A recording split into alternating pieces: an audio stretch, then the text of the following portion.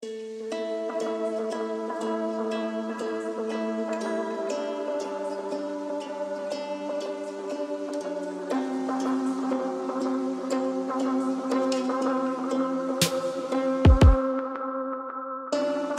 we're talking about oil today. Not a bad topic. It's one that we like to touch on every now and then. This report has taken me a little bit longer to get back than I had wanted it to initially, because I thought these were going to take maybe around 3 months each. And it's been about a 6-month interval in between the last oil test and this current one of getting results back. Mainly due to me taking the BRZ to work when I was working full time. The STI being down for a little bit. So we have had a small delay in this oil analysis video series, but we're back on track now.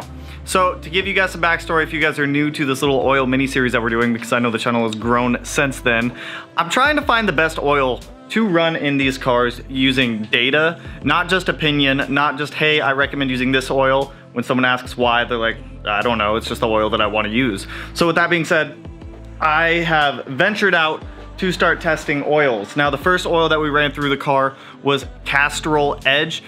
Did phenomenal. That oil actually did phenomenal in the car. There were no issues with it, no high levels of anything coming back.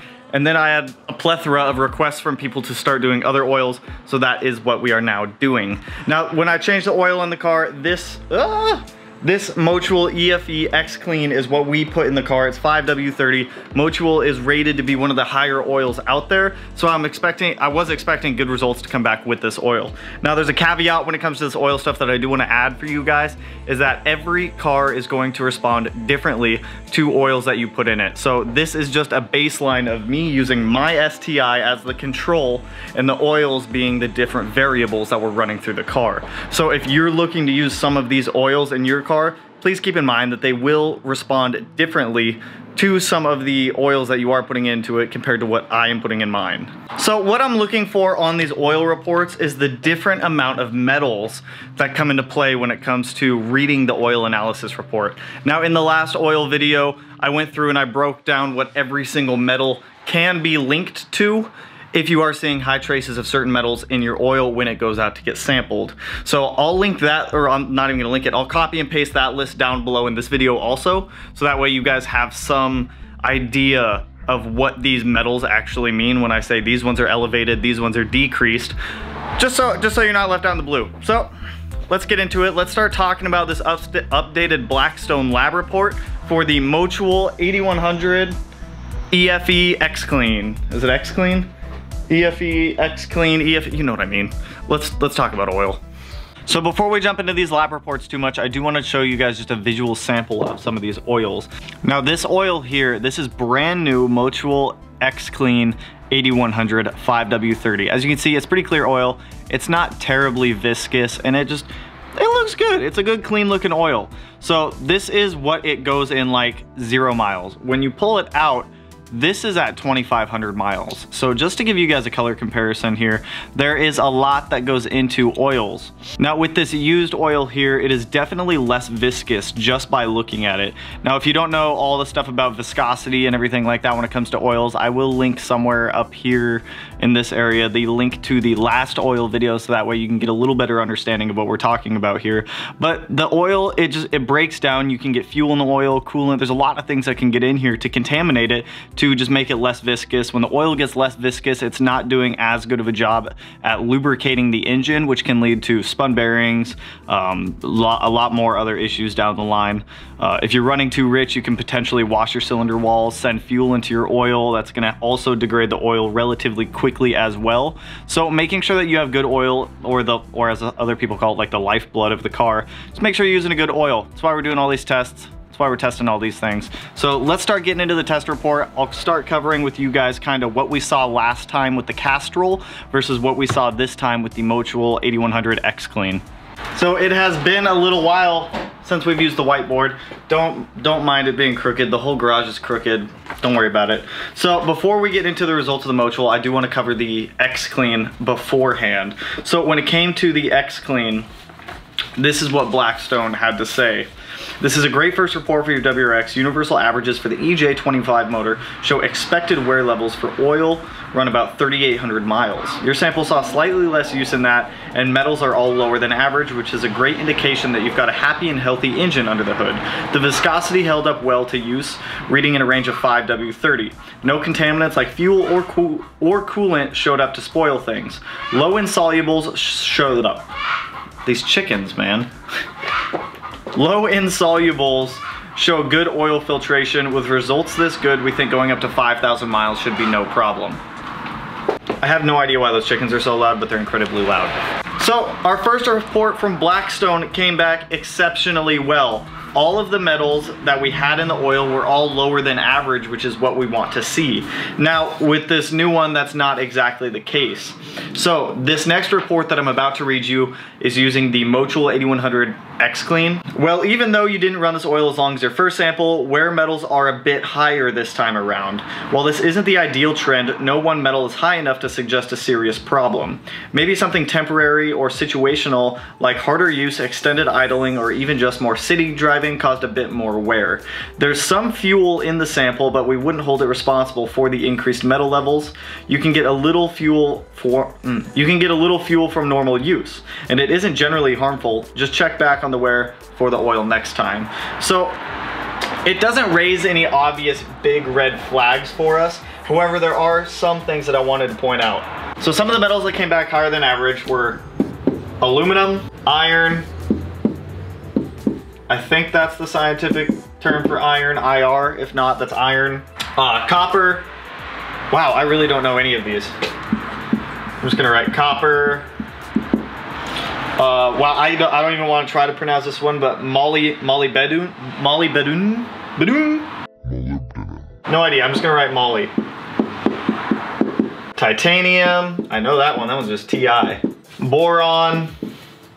Calcium.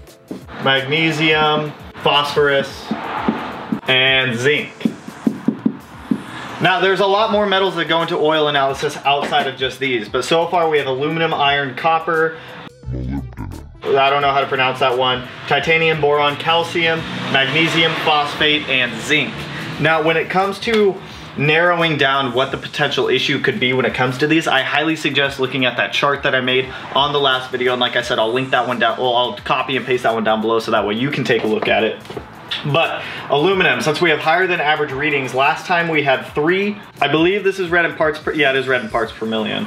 So last time we had 3 parts per million. So actually, hold up, I'm gonna erase this, I'm gonna make a chart real quick, give me one sec.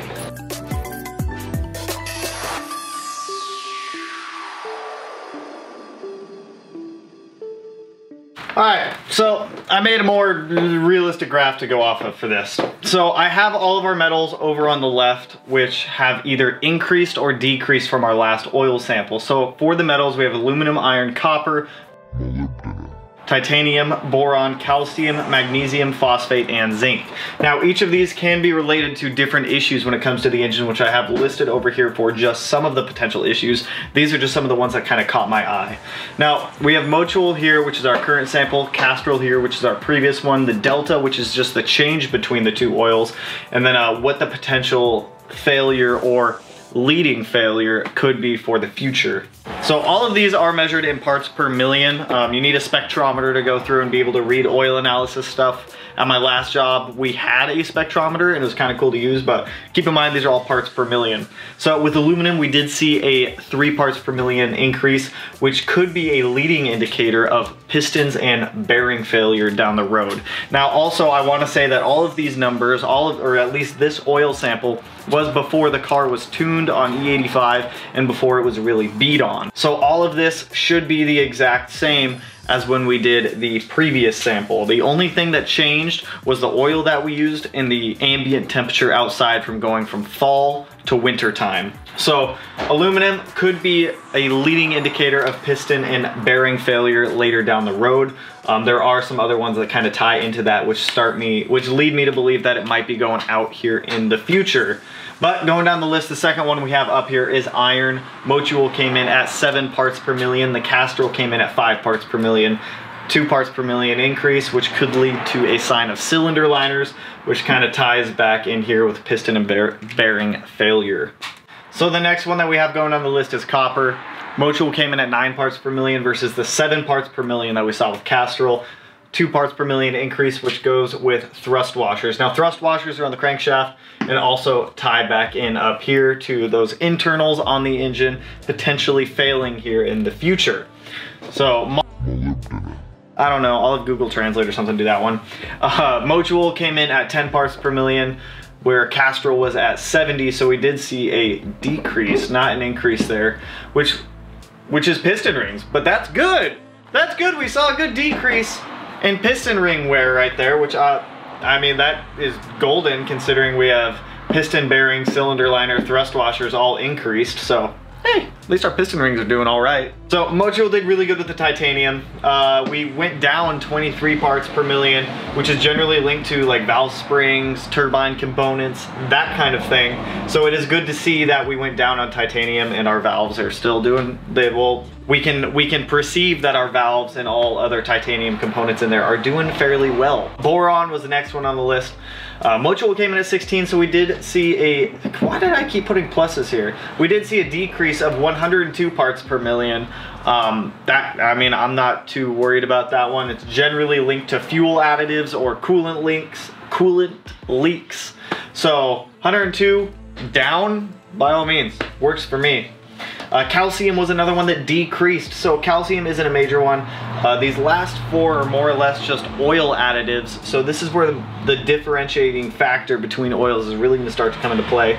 So calcium was down 116, magnesium was down 593, phosphorus down 13, and zinc was down another 20. So all of these are oil additives. It doesn't mean anything bad. It just means that Motul is using different oil additives than Castrol or some of these other brands out there are.